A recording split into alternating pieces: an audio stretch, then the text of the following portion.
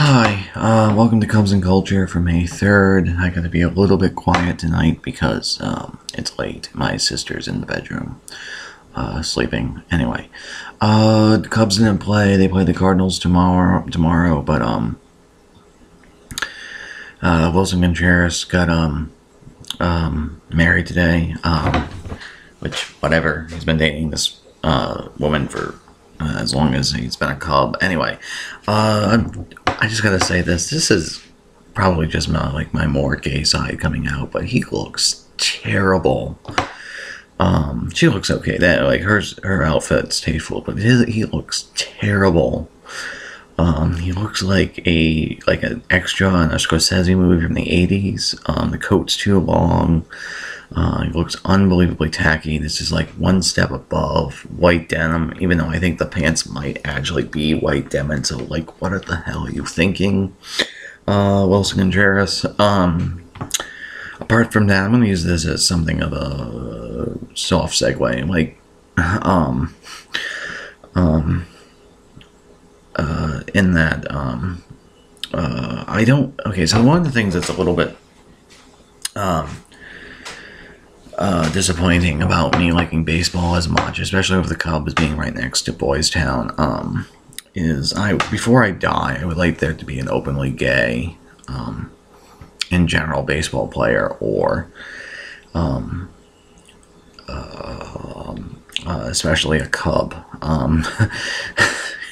I kind of like trolling straight people on issues like this because all today I've been acting offended and he got married because now I know he's straight, which is kind of a silly thing to do.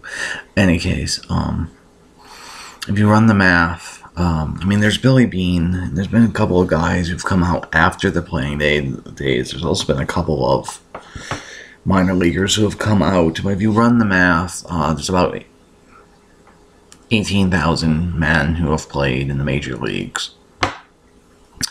If you assume 4%, which is a pretty conservative estimate, there's at least 720, presumably, gay baseball players throughout history.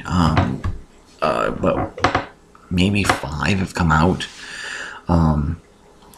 If you do like the basic math today, if you do 40 people on the rosters, it should be about 50 guys, maybe 25, 30, enough to make a team, who are gay.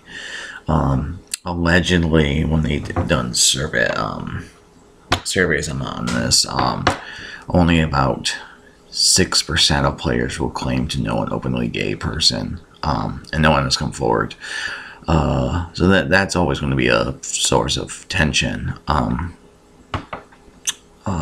in my fandom, especially since the Cubs are right by Boys Town, and they have out at Wiggly also Cubs, so they should do a bear night.